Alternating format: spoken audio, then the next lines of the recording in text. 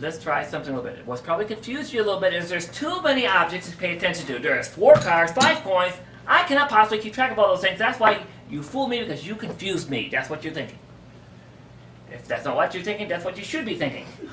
So what we're going to do is we're going to eliminate a few things. We'll eliminate the cards, we'll eliminate some of the coins here, and then we'll get rid of the other one. So now we have some coins on the table, and we're going to do something here. I'm going to borrow a ring here.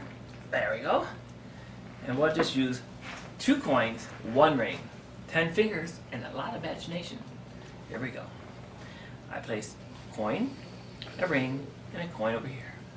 Watch. Did you see what happened? Absolutely nothing. Just looks weird. You still have 1 coin in this hand, you still have the other coin in the ring in the other hand. Now the hands don't go anywhere near each other. Yeah, you can see there's nothing going up my sleeve or anything there. But would you like to see some cool magic? This is cool. That is cool. Alright. So what we're going to do, let's eliminate the ring now and just use 2 coins. Now it's very easy to pay attention to 2 coins now, right? Okay, there we go. Okay. Coin, right? Right? Yep. No, that's left. What we do is take the coin, you give a little squeeze, and throw it up your sleeve, around your back, and out the other sleeve, just like that. You what probably confused you, there's too many coins. Can you keep your eyes on 1 coin? Not so sure,